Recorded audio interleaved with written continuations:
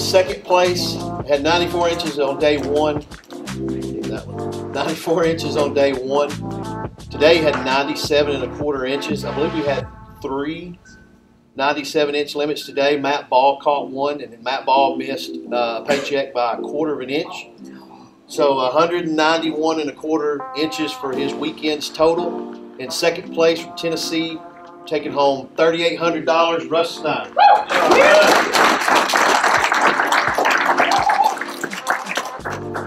Saw it was you, brother, so I grabbed the champion just out of pure habit. So, Russ, we appreciate you. You're obviously, state champion, Hobie check casher, KBS check casher, Bassmaster check casher. So, I mean, just say whatever you want, buddy. You earned it. Yeah. What a week. I'd say it's probably the best week of smallmouth fishing I've had in my life. I don't know. Every day they were just chewing, and I saw going into the tournament we had some kind of, I guess, unseasonably hot weather. I guess for the first several days of pre-fishing, it was just dead calm and really hot.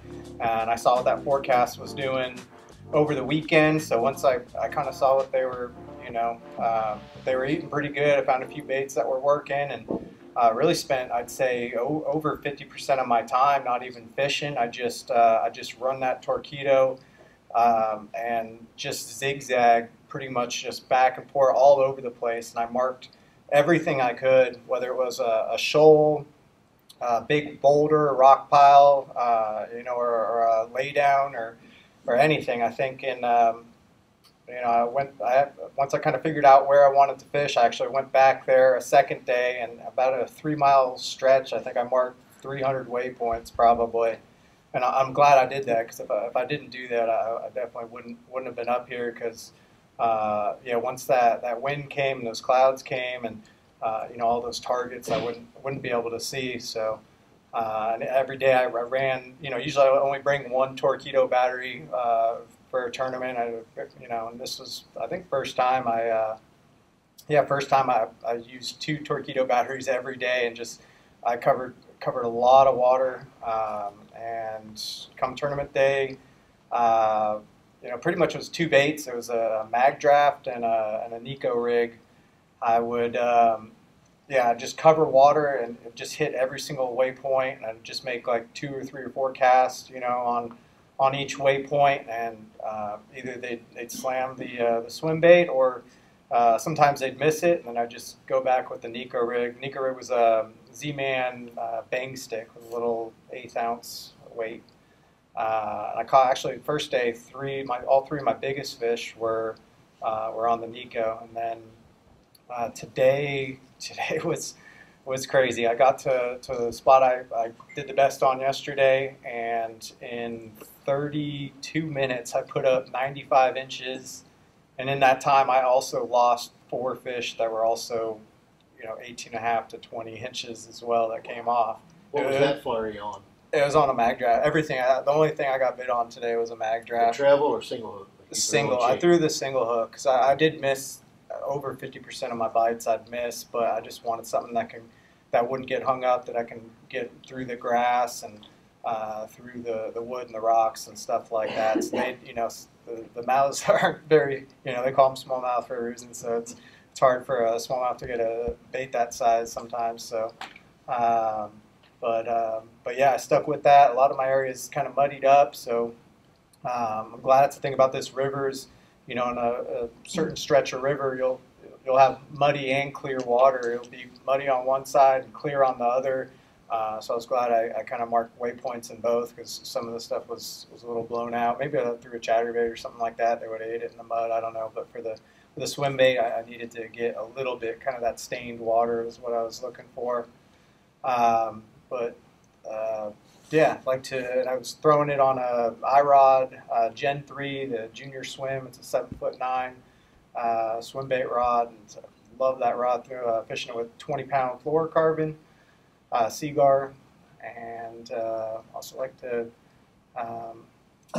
thank my sponsors, Yak Attack, Music City Outdoors, Catch Outdoors, iRod Fishing, Dakota Lithium. I'm really grateful for all they've done for me and for what they do to support Bassmaster.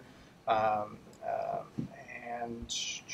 I'd like to thank you, Steve-O, for all you've done. I really appreciate it, man. Thank you.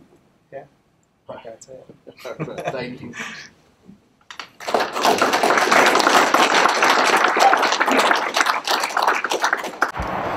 Hey folks, day after the Susquehanna Bassmaster Kayak Series tournament, and got the sun in my eyes. Yeah, you did. You got Angler of the Year, man. I did. It all came down to this last Russ. tournament. And this year's Bassmaster Kayak Series Angler of the Year, presented by Dakota Lithium, with 746 points, Rus Snyders.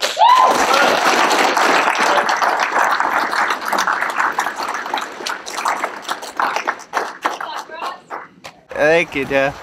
Came down to this last one. I wanted to put a lot of work in to just try to figure things out, and it paid off. I got Angler of the Year. It was your best 3 out of the 5 tournaments for the year, and there's a couple other guys. This was a This is the fifth. place. You got second place. I got second place in this tournament. Yeah, I should add that, I guess. So it was, the timing for this tournament was just unbelievable. It's early October, and from what I hear, it just was, it's about as good as it gets here. It was optimal because they released the air from the Faber Dam up there, the inflatable dam up, created a lot of current. Water was rising, and it was clean water flush. Yeah. I know it stirred up some. It stirred up. So that's the thing, is you can find all 3 watercolors. You can find the clear, the stained, or the really chocolate milk. Yeah. I was mostly focusing on the stained water. Yeah. A lot of areas that were stained water on Saturday, that's what we had, the rain Friday and Saturday. We got back to those areas, and then that water was just, to me, blown out. Some guys caught them in that, but I had to adjust and kind of move closer to this side of the river. You just told me, but I'm going to record it. Your 2 best baits. What did you get them on? I got them on a mag draft, thrown with 20-pound fluorocarbon, and a Was owner. it the one with the treble hook, or the? No, it was the owner beast hook. It was the 8/0 3/8 ounce. I used both the 6/0 1/4 ounce and the 8/0 3/8 ounce, and for obviously the 8/0 will get a little bit deeper, and it's about speed. When I want to move that bait a little bit faster, I'll use the 3/8, and with the I'll use the 1/4 when I would just want, usually early in the year when I just want to really slow it down. And that was your moving bait presentation. That was my moving bait. So I had a lot of waypoints. So when we were pre-fishing, the water was really clear and it was really calm, and I just went and marked, in this area in particular, over 300 waypoints in like a 2.5 mile stretch. Everywhere I saw fish, everywhere I saw a boulder, a log, a grass line, because I knew with the tournament conditions, with the rain coming and the wind and the weather, that I wasn't going to be able to see those targets. So my goal was just to mark as many targets as possible. And that water came up, and sure enough, it looked like I was just fishing open water. You can't see anything; it just looks like open water, and I just keep casting something there. And sometimes I take a few casts, and I just bounce. I wouldn't waste any time in between. I'd just make the casts on the waypoints. And if a lot of times I'd pull up there, I'd catch one, and then I'd throw in, and they'd maybe just short strike the mag draft a little bit. And if I still feel like there was some fish there, then I'd throw in my secondary bait, which was a Neko rig Z-Man bang stick with a little 1/8 ounce weight. And sometimes, on the first day. For sure, that's a hellgrammite to them. Yeah, huh? It's about the right size for it to is. be a hellgrammite. Yeah. They love eating hellgramites. They love eating hellgramites, yeah. I'd cut down actually a little bit off of the bank stick, maybe 5 inches. I'd cut about an inch off, so it was about 4 inches. Nice. And yeah, and they were loving that. The thing is by throwing the big bait at first, you're going to catch a lot of times the biggest fish. A lot of times there's several fish in an area, and if I threw the bang stick in first, there's a good chance I get a couple of the little fish, and the big fish would catch on, and I wouldn't end up catching those. So I'd always start off with the bigger bait, helps catching the bigger fish, and then if there was, I knew there were still fish there, I'd throw that in and catch fish of all sizes. But actually, the 3 biggest fish, all 3 of my 19s, came on that neko rig the first day. Very cool. Second day, the water came up a lot. They released that water out of the dam there up above, and I threw a mag draft basically in one spot. I had 95 inches in 32 minutes and lost 4 fish, 2 18s, probably 2 19s. Like ledges, chunk rock, grass, what? Yeah, so basically there was a gap in the islands. There was water flowing through. In this gap in the islands, and on the back side of the gap, there was a grass line and a little bit of a depression with some rock, and they were just sitting right in that rock, just looking for things to come blowing through that grass line, and they'd come up and get it. And so they were hitting the mag drought a lot of times 2-3 times. I threw out there, they hit it, and then third, sometimes third time they'd finally get it. There's a big school of fish there. All right, here's the mag drafts I threw in the tournament. They're all pretty beat up, and I'd constantly be switching these out actually, just because that watercolor changed so often from muddy to clear. So if the water was really dirty, I'd fish this one. When it was stained, I'd fish this one, and when it got really clear, I'd fish this one. Is that brownie? Yes, that's brownie. Albino and whiteback, I think. Or so. Those are the 3 colors. So brownie in the clear, albino in the muddy, in the stain, in the stained. Oh, sorry, albino in the muddy. Yeah, the white one, and then the whiteback in the stained. Cool. I like the color change. That's smart, because I mean you'll look across there and it'll be, muddy here, clear there, a different color there. Constant, yeah. Sometimes I literally change it because there's so many waypoints. I move from one waypoint, make 5 casts with it, and then I'd move across the river, not up or down, but across. Usually is when that watercolor changes, and then the water would get clear. I'd take it off, put this one on, make 5 casts, and then go back. And I would just throughout the day, I was just constantly taking these off and putting them back on. It was just one after another. It was every cast. Very cool. Congratulations, man. Thanks. So we got some other folks that may be joining us in a little while. I think everyone kind of partied a little bit and sleeping in a little bit. Yeah. You're the first one here. But we're going to put in and do a little fishing. Go back to some of the spots, check it out. Yeah. And then each of us will start heading home this evening. Yeah. But I'm looking forward to... Long drive for me. I've been filming Drew for the couple days, and I knew it was getting good, and it was good to be behind the camera and capture that happening, and but it'll also be good to wet a line after watching all that action. I bet. Hopefully they're still there. Let's go get some. Yep. Well, let's put in, see what we can catch. Cool. It's cool how that battery is attached right like that. Huh? Like yeah, it helps. It's the Yak Attack, the Nakwa. Yeah. And Jameson Redding is the one that showed me how to hook that up, and it's it makes it so I can move this whole camera from place to place, from lock and load base to lock and load base. So, yeah, I think with the water cooling off. Yeah, sure, let's go. With the water cooling off, the jerkbait is, you can let it hang in their face a little bit, and it'll help them if they're a little bit slow to jump on it. So suspending jerkbait time is upon us. The battle, though, is to really deal with the leaves and the grass that's breaking free. So it's funny, it was clear on that bank, And then here in the middle, it's muddy. Yeah, that clear water line is really small. That mud, more and more this way. Yeah. They went on there. Well, I think it's, I looked at the dam where they had the 3 sections lowered, and it was on either side and in the middle. And those were your muddier lanes, for sure.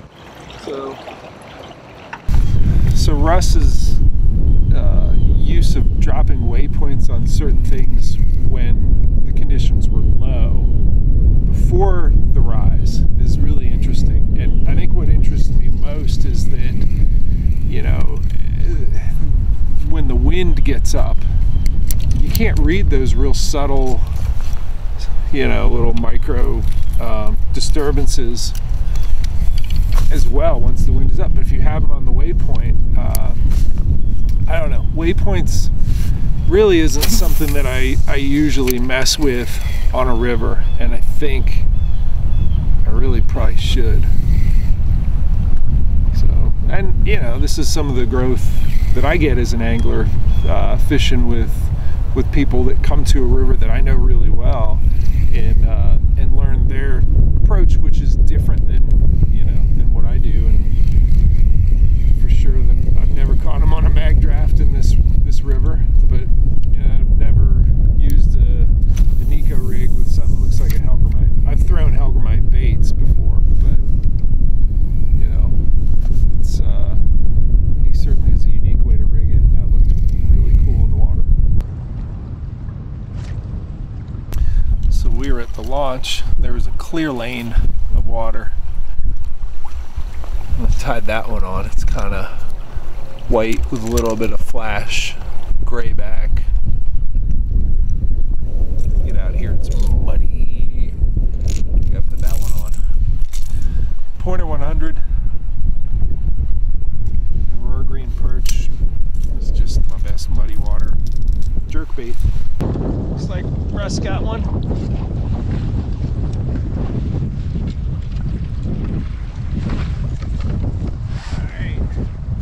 How big is he? I'd say close to 18. I don't have my catch board with me, but he's, yeah, 17 to 18. Nice. Hit the mag draft. I'm using that albino color and had to make quite a few casts. Finally get one to bite. I missed, I think, 4 bites before one finally took it. But it's a big bait. Look how small their mouth is, you know, and for them to, and they got it pretty good. Yeah. So, nice. Yeah, we'll see if we can get some more. There's at least a few more in there. Man, he's hooked good too. That's how you want them hooked during the tournament. Susquehanna smallmouth. Push back, let this guy run. Nice, man. There he goes. See ya. Did you have the same water clarity yesterday when you were here? Or? No, it's way dirtier. There was areas like this. That dirty water, at the beginning of the day, this was just stained water, and then that dirty water came in and started pushing itself towards the other side of the river. So you caught it as it was transitioning from stained or maybe even a little clear to the mud that we've got now. Yeah, yeah. And it was better when it was stained. If today was tournament day, would you think you'd stick with that mag draft, or would you? Yeah, but I'd just I'd focus more on the stained water. I'd make a cast. I caught my 20 in water about this dirty. My biggest fish at the end of the day. I traveled a long way to try to find some clear water. Even when I got there, it was, I don't know if it was quite this dirty, but it was pretty close. But yeah, midday I really made a switch and started working myself more to my waypoints on the other side of the river. And that's why I'm happy I got so many waypoints. And really, with this river, you got to get both the clear and dirty side. If you're catching them only on one side, and you're like, oh, I'm just going to focus on the dirty side, you can get yourself in big trouble, because that can be blown out, and the next thing you know, you have nothing to fish.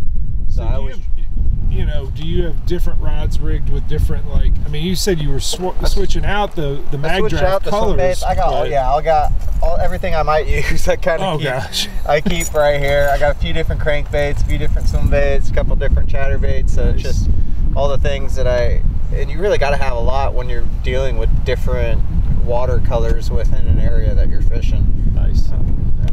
We'll keep it moving. I'm gonna keep throwing. I actually switched my jerkbait color to that one. I like That gold flash and the black lines, black triangles on it, that Aurora green perch. And I like it. That looks good. Yeah. Was that a pointer 100? It's a pointer 100 and Aurora green perch. Cool. Yeah. I like it. I think I've caught more true 5s on that bait than any other bait. Gotcha. And mostly in cold, muddy water. So cool. Yeah, I never think of using jerk baits in muddy water too much. But I know where I talked to a guy yesterday. These fish are good at finding it in the mud. Yeah, I talked to a guy yesterday. He said he was doing it and he was crushing. Nice. Looks like Rus is hooked up again.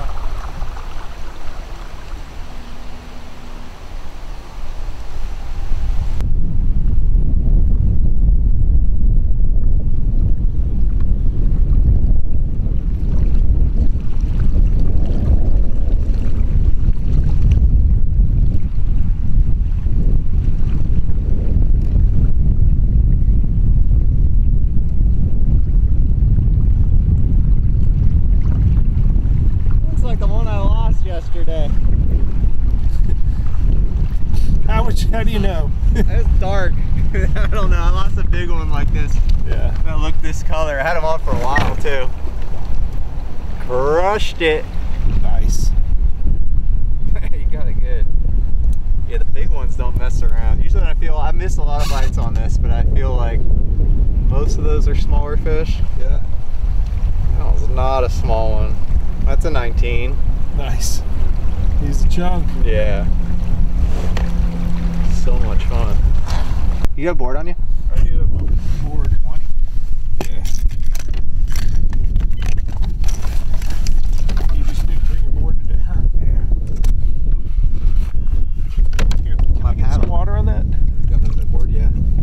Just a little. Yeah. That's kind. I think it's a 20. Yep. Sweet. 20. Oh man. 20 all day. And that's one you didn't catch yesterday, huh? No, it isn't. I lost a big one that looked like this. I thought it was upper 19s. Beautiful. Came off. It might be him. Very cool. All right, let's let her go. Okay.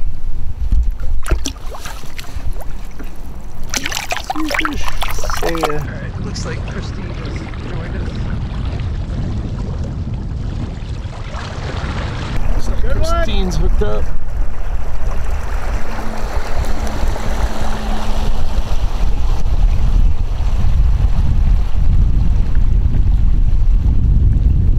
Put it back too quick. It was just like a 17.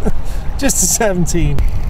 So Rus has shown me a couple places where he caught a lot of big fish in the tournament, and I look at it and I just, some of it's a head scratcher. It's just, there are places I think that have subtle disturbances on the surface that I look at and think, what made you stop there and fish that?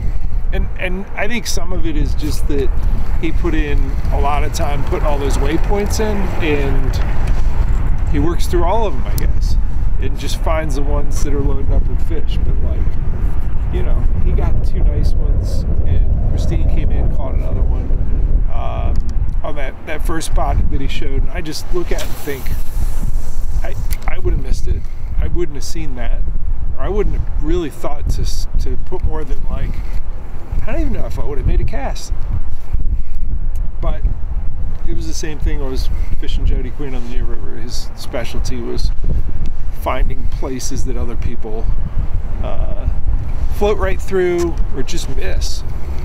And the subtle places. Like right now I'm fishing an obvious place. It's a grass bed and I'm throwing it into the eddy. I think there's fish in there.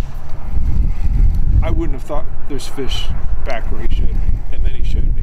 They're there. All right, I am gonna holster the jerk bait. Been out an hour and a half. I have not gotten bit on it, so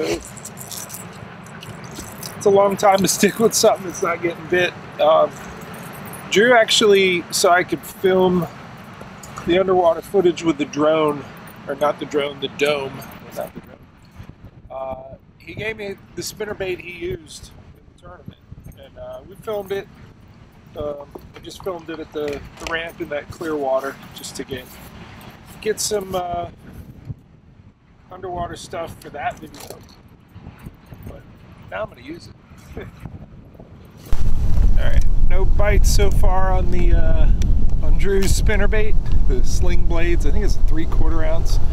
I'm going to go with the dirty white with my 7-inch scented jerk shad and just make it go slow. See what happens.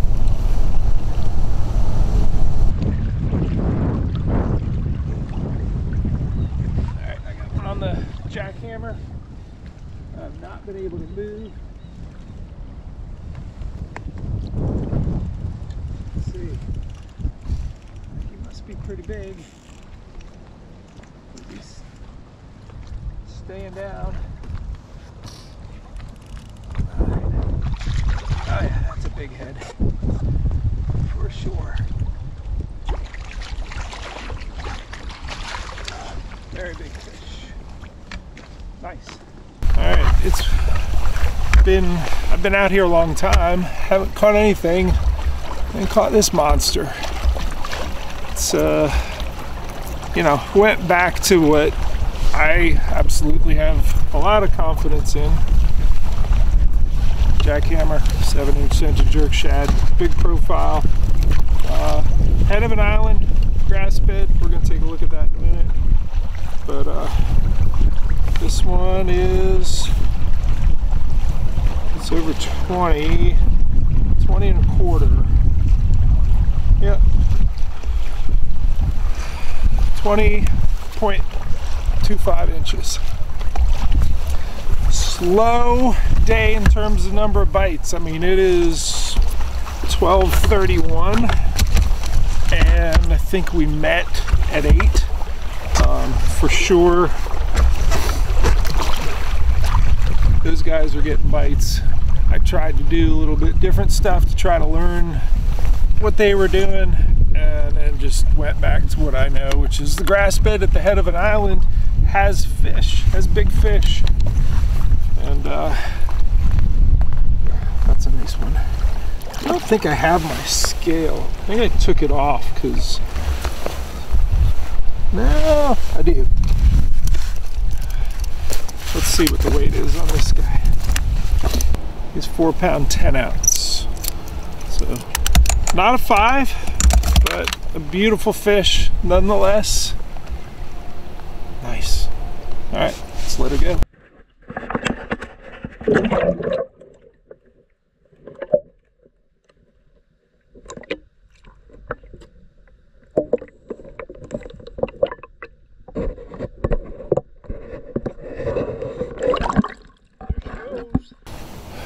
So I'm gonna put this away and kind of think through.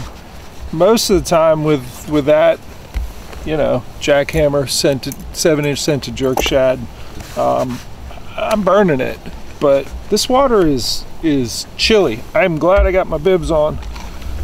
And a week ago, I filmed with Rus and Christine, and it was comfortable to wet wade in. Today, I think you would start to get hypothermic wet wading. So we've had quite a drop, and you know, taking this and slowing it down. Hey, let's go over there. Let's take a look at the head of that island, and that's what I've shown before. The thing that amazes me watching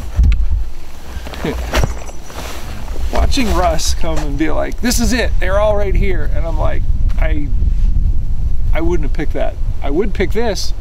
I've shown you guys this. Ooh, he's got my gears turning. He's showing me stuff that I've fished this river, you know, since the late 90s, and he's showing me stuff I'm missing. Important stuff. I like it. That means I'm learning. Let's look at this one. All right, we're out here. There's the head of the island. Lots of wood there. I worked all that. Yeah, looked all up in that. It wasn't until I got that grass bed right up top, threw it past it, somewhere right around the tip where that grass starts. Was that fish was just sitting in there. Why? Why is grass so important to them? Well, it's where the food is. and the grass beds are shrinking. The wild celery, the stringy stuff that everyone calls eelgrass, I even did it a couple times this week, and my buddy Mike Naylor would be like, no dude, you know better. I do. It's called wild celery, is in big clumps, is breaking free. That's where the minnows have been living. Just like the trees let their leaves go, the subaquatic vegetation lets loose and shrinks, and it's fewer hiding places for the minnows with each rise. That's why they eat so well during a rise, because the hiding places are disappearing. They're being flushed out, and yeah, it's a good time for them to eat. And yeah, that was a good place for a big one to eat. Get another Rus. Oh, I let it go. Oh, all right. It wasn't that big. It's like a 16, 17. This is definitely an eat spot, man. It is. They just keep reloading. How many casts? That was probably 50 casts before I finally got that one to bite. Yeah, they pull up and a bunch of casts, we'll get one, and then boom, boom, boom, you'll get 2 or 3 bites. nice. You getting them here too? Yeah, I've caught several. Caught several. Nothing like I never would have picked it out. You just dropped one there. Almost seems like there's an eddy behind this island, and this is like a current seam. Yeah, what's crazy is I fished this in practice. And Did I you? caught some fish here, Yeah. but Matt Ball, I guess, stayed right there in one spot, and Rus stayed in one spot, and I burned 3 torpedo batteries. Yeah. Fishing, around the islands and stuff. It's like I wish I would have had fish just stacked up. Matt was like, what, right up here, and he got how many inches? 97 and a half. Wow. That's awesome. So we're wrapping it up here midday. Oh, look, Justine's got one last one. Nice. So, what's next on your schedule? You doing the? We're muskie fishing from here on out. I don't want to see another bass until the TOC. That's what I'm saying. The TOC is your next tournament. Nice.